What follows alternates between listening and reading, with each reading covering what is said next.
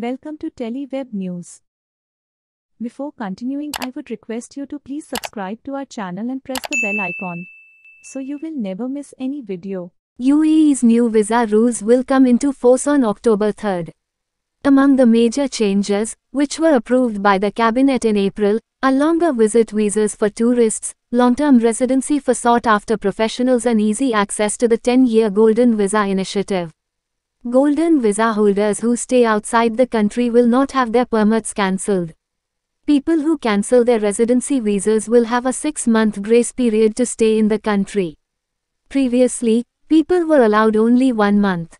The visa changes represent one of the biggest shake-ups of the country's immigration policy in years. The new visas include a standard 60-day entry permit, rather than 30 days at present, and a 5-year, multi-entry tourist visa that allows visitors to stay in the country for up to 90 days in a row, the National UAE reported.